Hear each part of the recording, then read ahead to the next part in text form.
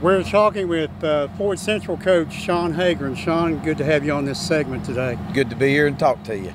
Talk a little bit about last year and the fact that you were able to take the team to the playoff, just the experience for those kids and what it meant to the community. Well, we knew coming in, combining two schools, and didn't know what it would be like. And, people said, you got to go up there and bring these two schools together. And from day one, the kids just got along and they meshed together. And being able to get in the playoffs and winning the first playoff game in school history, that was a big start, especially it being at home.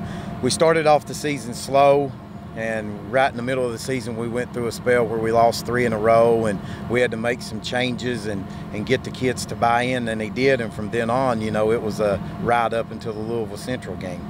Of course, now going into this season, you've got to replace, 6 starters on offense? So maybe just talk about some of the kids you've got coming back and what you've seen so far. Well, I know we've lost 4 linemen of our starting 5 offensive linemen. That the ones that's going to be coming back, I think we have 1.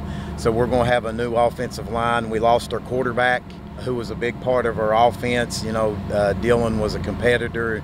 We lost some. Our lineman was pretty good, and we were strong. That was, some of the strongest on our team was our lineman. But we're hoping some kids coming back. We lost the running back in Kobe Sloan, but we've got Josh Whitaker coming back, who carried the ball a lot for us last year. So we're going to have to replace, I think on offense, it's 8 offensive players, and I think 6 or 7 on defense. Coach, you talked about the players meshing and coming together. Talk a little bit about how the community really grabbed a hold of this thing last year. As far as the high school atmosphere, you couldn't beat it. We were sitting in school during the home games, and people were driving their grills up on the hill about 3:30 or 4 o'clock, and the atmosphere was great at the games. You mentioned 4 home games.